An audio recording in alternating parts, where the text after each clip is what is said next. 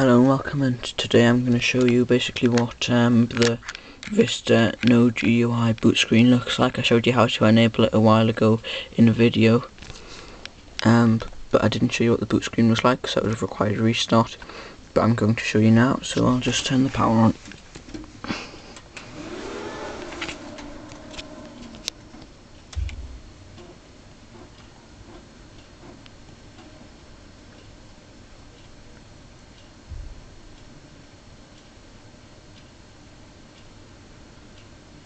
There's the HP logo.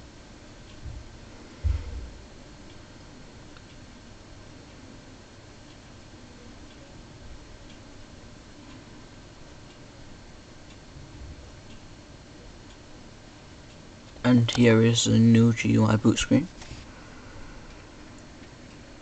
which is the one that I showed you how to enable. I think I called it alternative boot screen. And that's basically what it looks like. Thank you for watching, and goodbye.